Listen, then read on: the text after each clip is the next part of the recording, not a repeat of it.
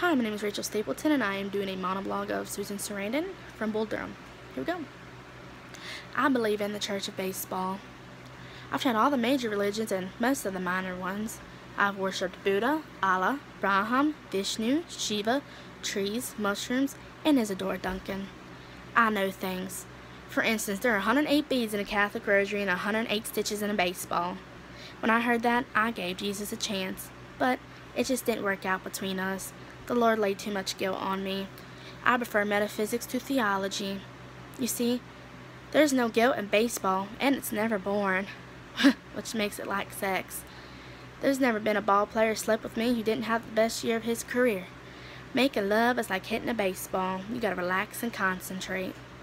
Besides, I never sleep with a player hitting under 250, not unless he had a lot of RBIs and was a great glove up the middle.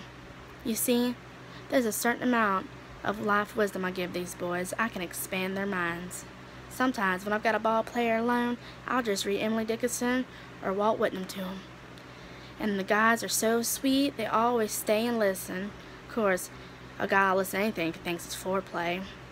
I make them feel confident, and they make me feel safe and pretty. Of course, what I give them lasts a lifetime, and what they give me lasts 142 games. Sometimes it seems like a bad trade, but bad trades are part of baseball. Now, who can forgive Frank Robinson for milk papas, for God's sake? It's a long season, and you gotta trust. I've trusted them all. I really have.